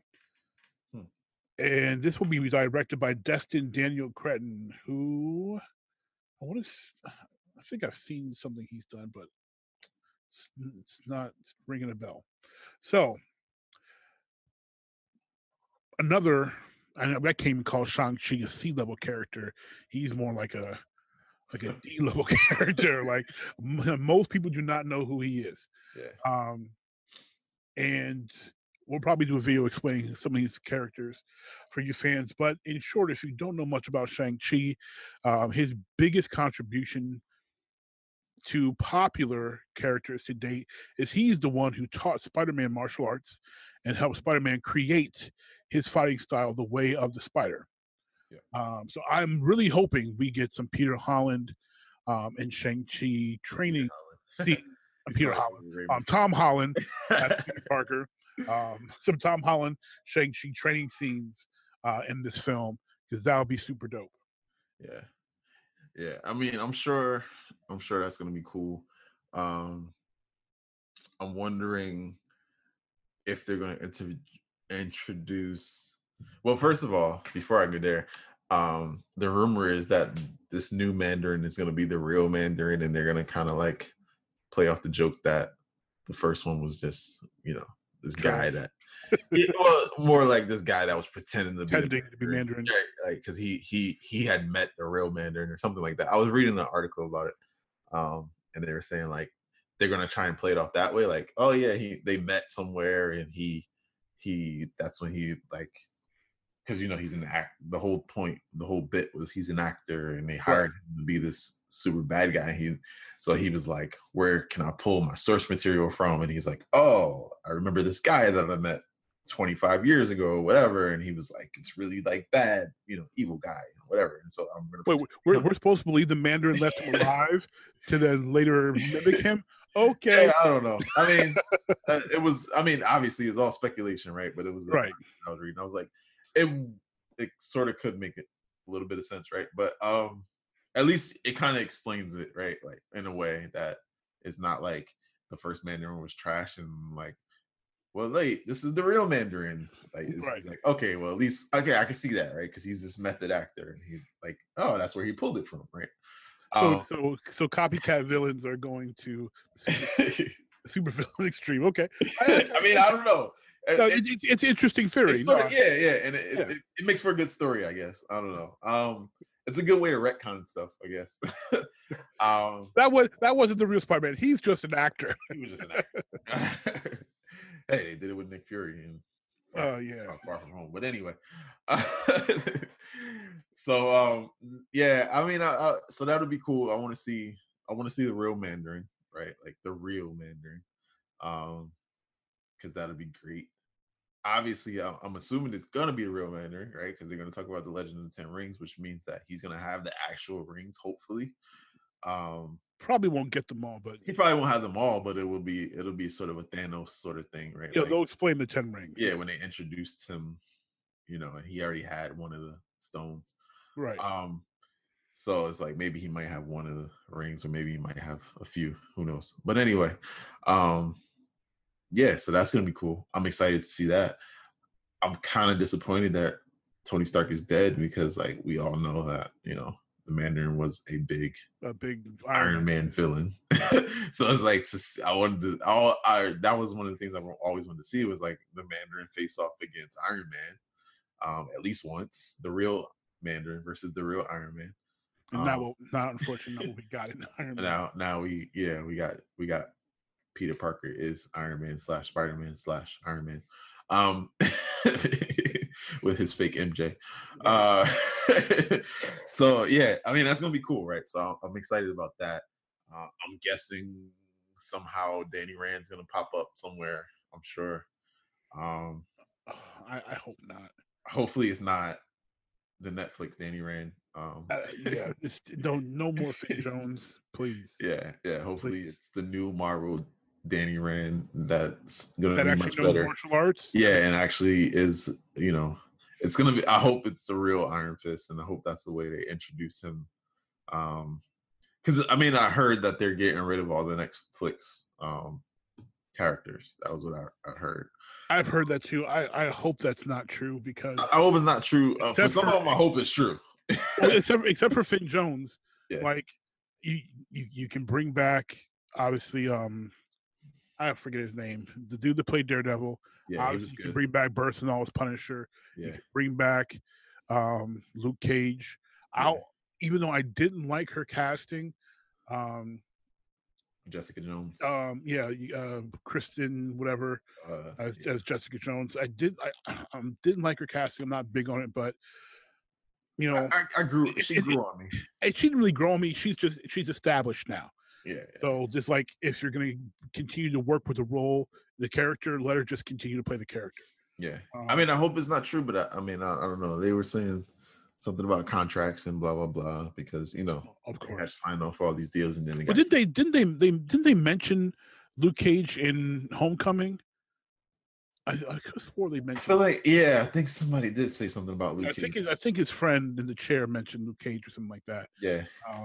Like he did, because he was like you're not bulletproof like Luke Cage or something like that. It was something like, yeah, I do remember that. Yeah. It would be a shame to waste what, you know, what they had in those really good characters. It would be a shame to waste even Vincent D'Onofrio as Kingpin. Yeah, like that would be a complete shame to waste, because he is amazing. Yeah, for sure. Like season 3 of Daredevil, his performance in that was phenomenal. Yeah. So like, yes, you can replace you can keep everybody else, but just lose Finn Jones, and I will be okay. Yeah. And we can, or just get him lessons. I don't know, get him some acting. Like Disney's got enough money; they can. Yeah, train him how to train him to be fight Just train him to look like he can fight on camera. Yeah. And not to say I'm the immortal Iron Fist before he gets beat up. Yeah. Yes, please. It's not that would be nice. Just stop saying that. So that's gonna be pretty cool if they recast him, or I don't know, get him some proper training or whatever. And maybe Shang-Chi is the master of Kung Fu. Maybe he's gonna train him. Yeah. You're not as immortal as you thought you were. Let me show you how this is done. Let's see how this works. Yeah, so that'd be great. Yeah, I mean, I'm excited for it. Again, like I said, this is another one of those, like, they can take risk. Mm-hmm. I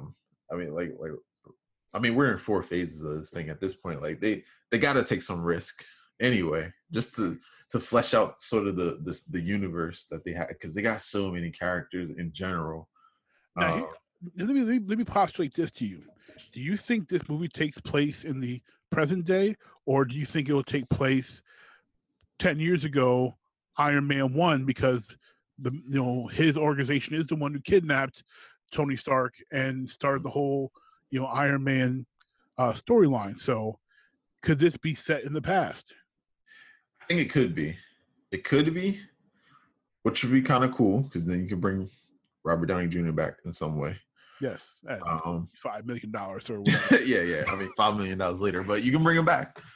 Also, it would explain away some of the plot holes in Iron Man, especially Iron Man 3.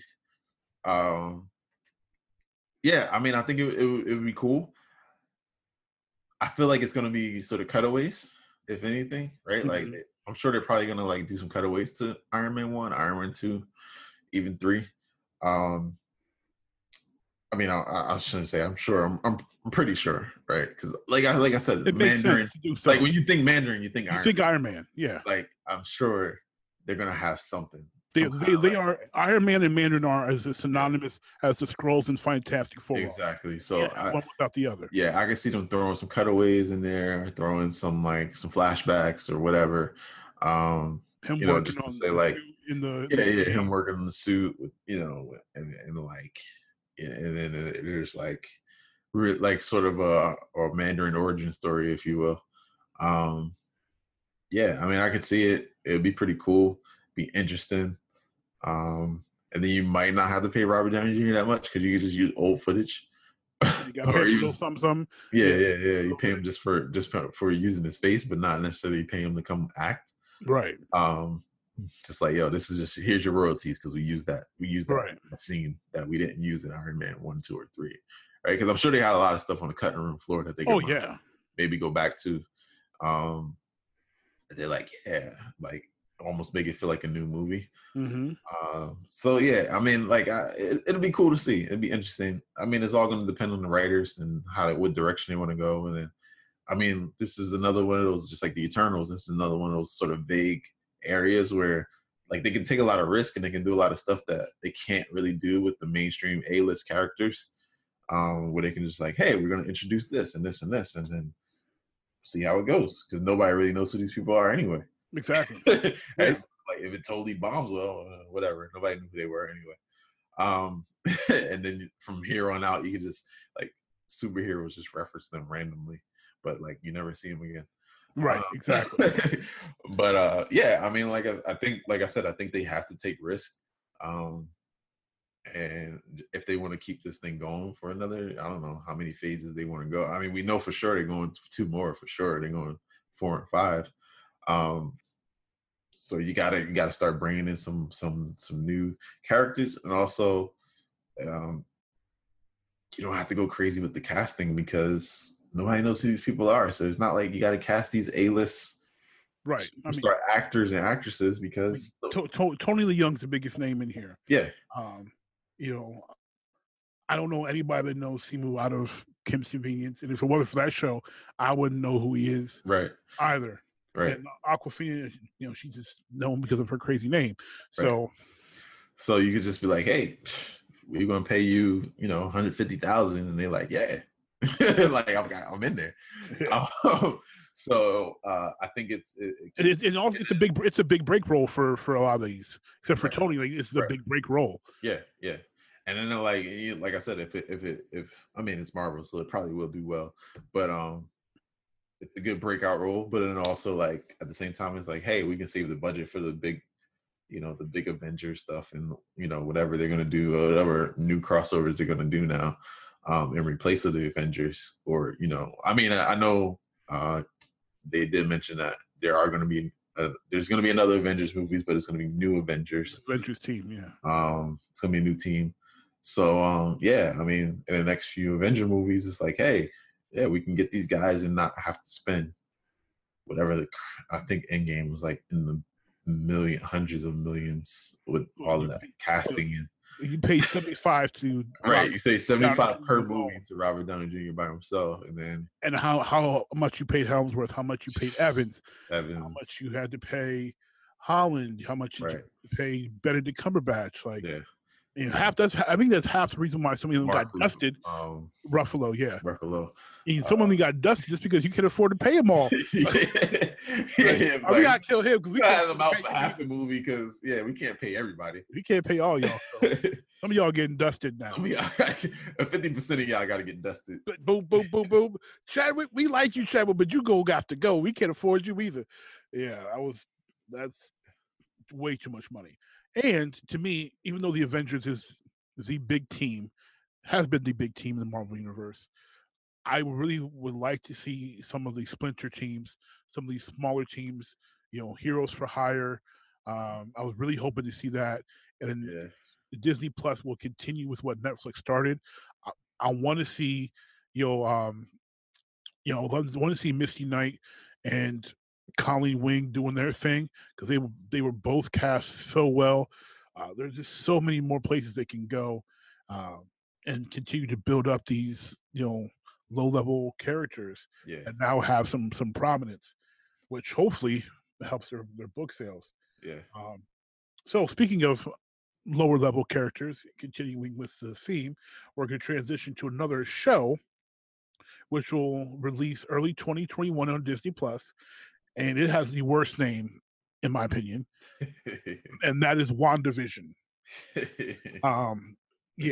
Elizabeth Olsen is returning in her role as Wanda Maximoff, aka the Scarlet Witch. Paul Bettany returns as the Vision, and Tanoa Paris will be playing Monica Rambeau. Nice. So, this is a huge question mark for me. I hope it's just not Avengers. Which one was that? Where was the WandaVision show? Was that Avengers? Which one? Like the romance? Yeah, where it was just like she was, they were keeping her locked away. That was in Civil War. Civil War. That's what I was thinking of. Yeah. I just hope it's not that. He's making her. I mean, he's in J. Crew making her dinner. Yeah. This is tasty.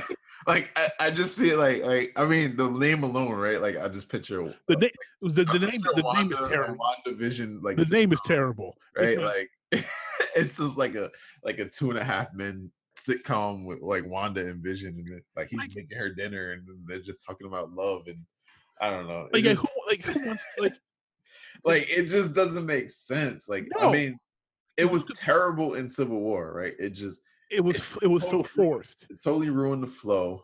It was forced. Yeah. It was just annoying. And it was just like, why are we watching this? I don't really care if they're in love or not. It was just like, what are we doing here? And so it's just like, I mean, I don't know. And we eventually were going to get there, but it's like, come on, like we were just looking at them as, and they were forever calling her a kid, right? Because her and her twin brother, introduces teenagers, young kids.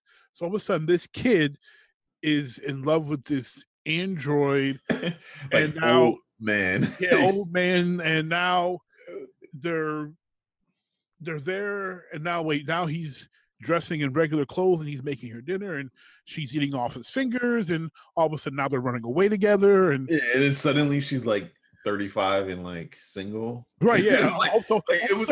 She goes from like 17, 18, she's 25 and living her best life. I'm like, what happened here?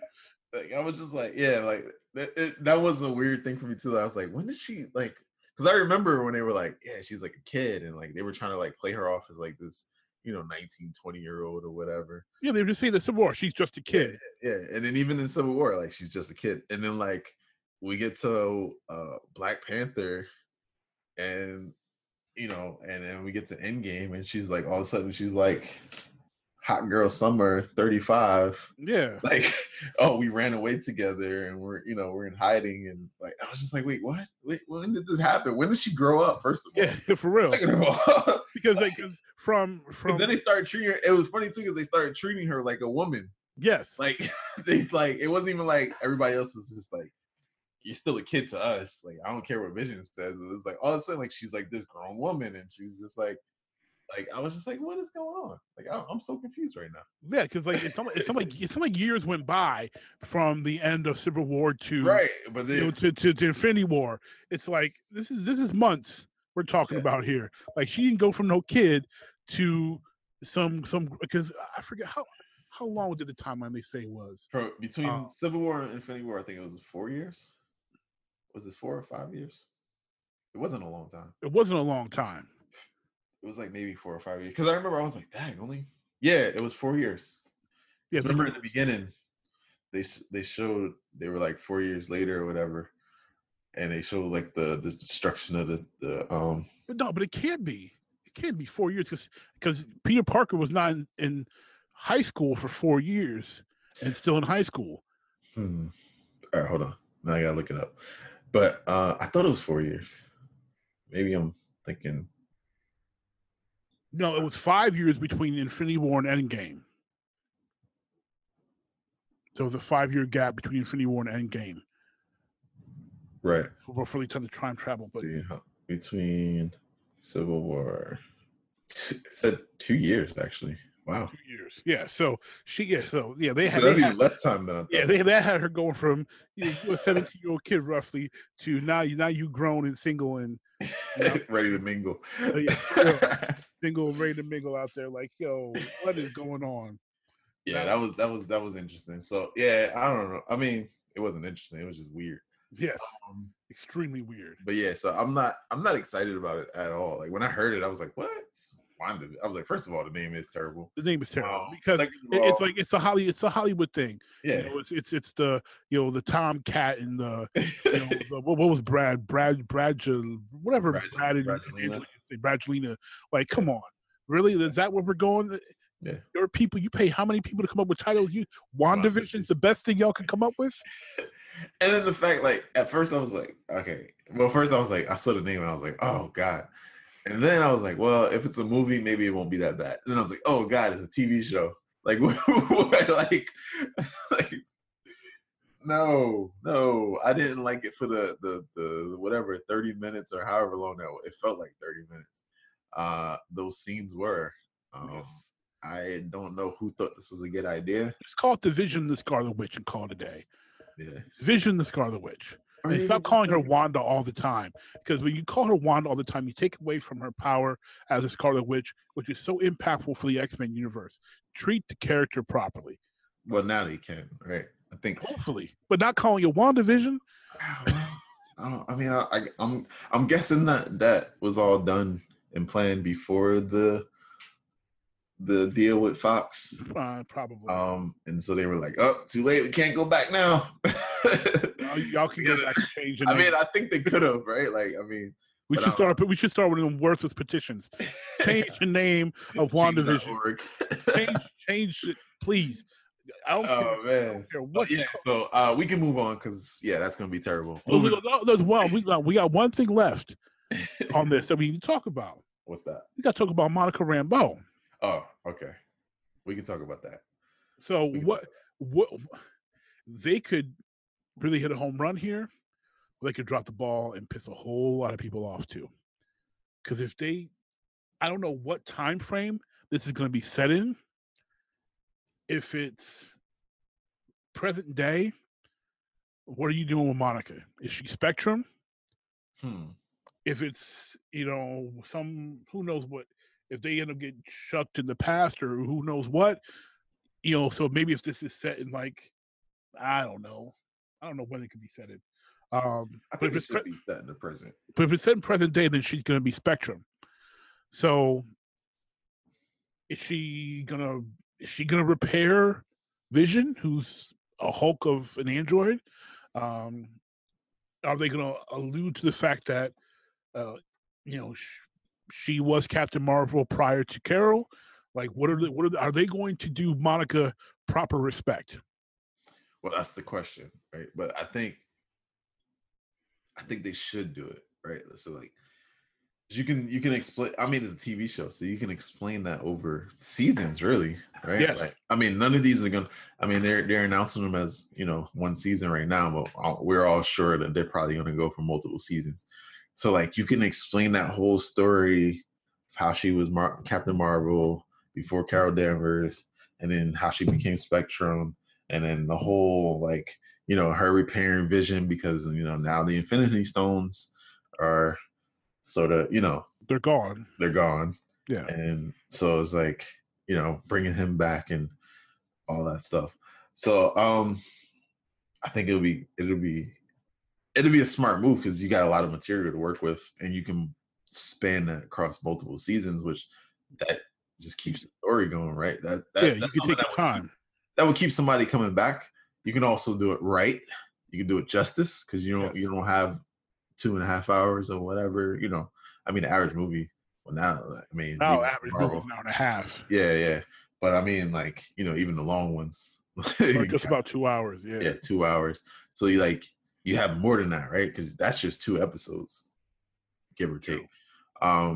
So you can explain that across multiple episodes, multiple seasons, and just like keep people coming back. Like, I want to know what's going on. Yeah. And then especially if you're keeping clearly their goal is to keep all the TV shows in continuity with the movies. That's why they're casting the same people. It's an easy setup to bring Spectrum into the Marvel universe now as on a cinematic role. Like, it's easy. You can just kind of pop her in anywhere at that point because it's like, well, if you're keeping along with the show, like, oh, their Spectrum just showed up, like like just randomly in I don't know any movie really. Exactly. So yeah, I think Marvel hasn't necessarily let me down. I've been disappointed with some movies and stuff like that, but overall, the character development and stuff like that has been great. So I don't see why they would drop the ball on this one. Mm-hmm. So yeah, I think it could work out well, especially like I said, with it being multiple seasons, with it being multiple episodes. Like, you could take your time, and then you can also bring in different writers. Like, there's so much you can do with it that you can't do with movies. That like this, as much as like Disney Plus is sort of like pissing me off because like I'm like, dang, this is something else that I gotta pay for. I'm not mad at it. I'm not mad at it at all. It's like, yo, like, you guys can do so much with this, and I'm not mad at that, right? Like, because the best we got on TV was the ABC series, which, like we talked about earlier, you can't do much with the A-name characters and stuff like that because of the timelines. But also, like, Netflix wasn't. I mean, it was great, but they were all kind of B-level, and they never really referenced them in the movies, and it didn't have that flow that has established these movies and made them so great. Right.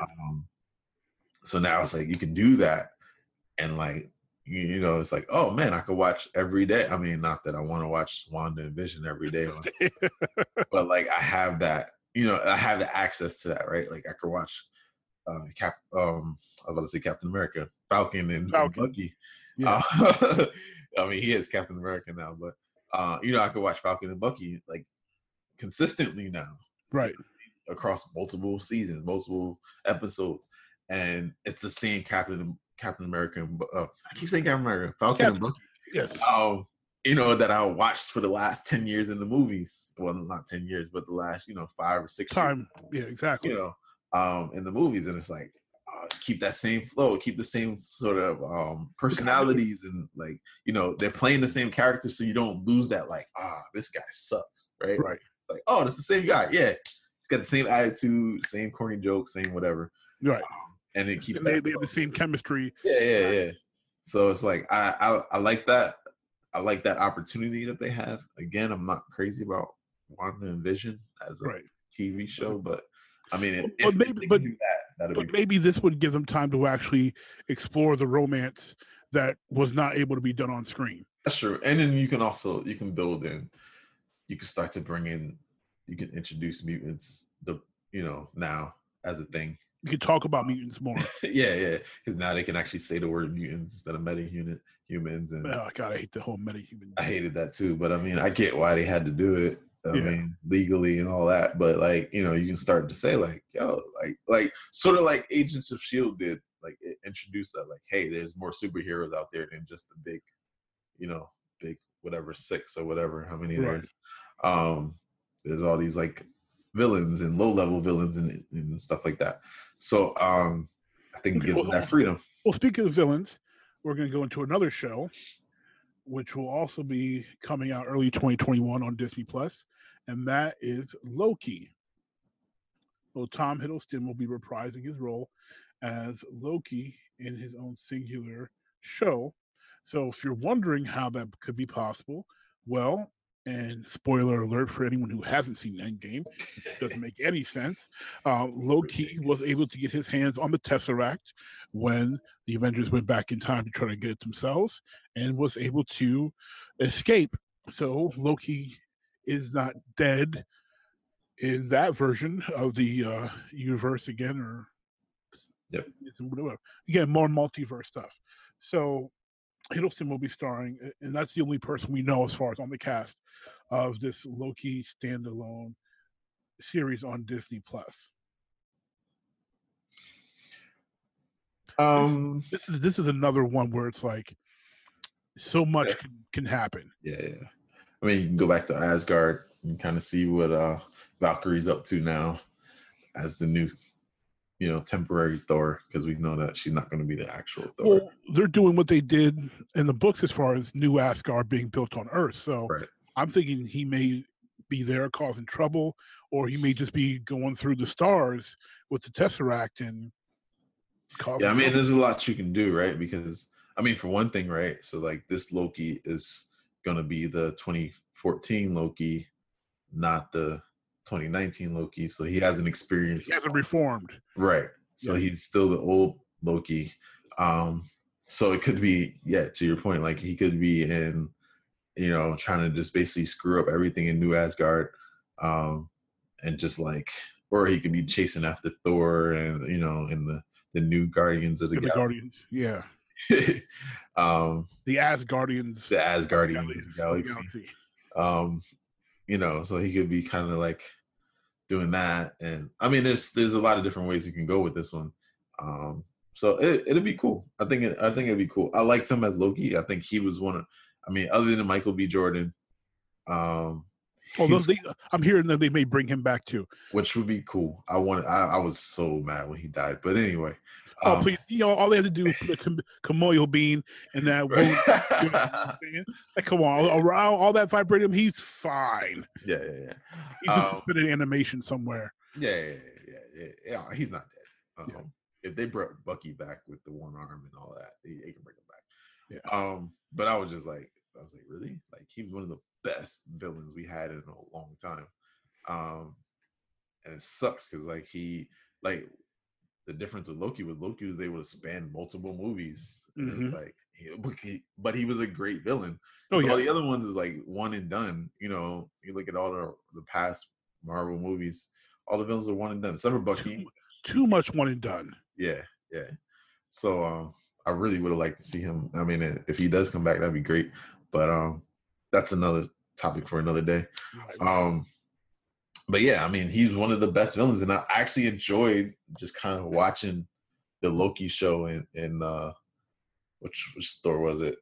I think it was the second. Was it the first one? I don't know, where he was like, he had a lot of screen time. Dark World? Yeah. He had a lot of screen time. And I didn't mind it. You know what I mean? Like sometimes you watch these movies and you're just like, oh God, like come on. Like just get to the action, get to the superhero, get to the save the day. Let's move on. But like I actually enjoyed watching him, you know, and it was sort of the Loki show, you know, for a lot of Dark World. So it was like, it was cool. Like it didn't mess up the flow at all. Like it was like, oh, this guy's good.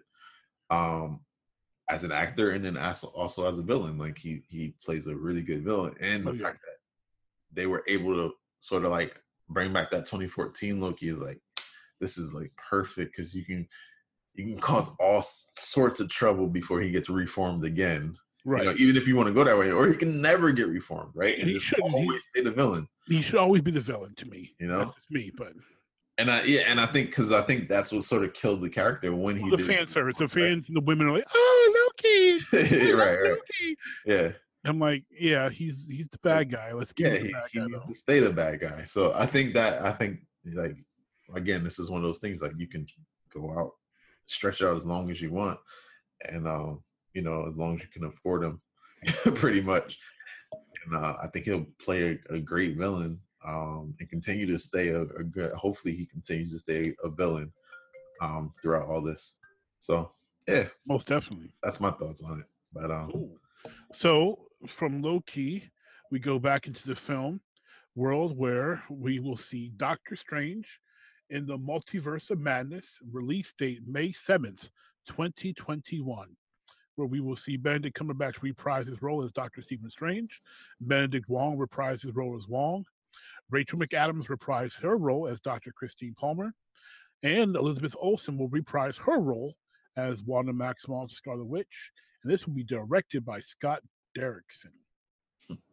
So here's the first true curveball that they are throwing to us as far as where we are going to be seeing the Scarlet Witch and her working with Doctor Strange, and they also stated that this will be Marvel's first quote-unquote horror movie, despite still maintaining the PG-13 rating. Yeah, I don't know. I mean, I love Doctor Strange. The first one was...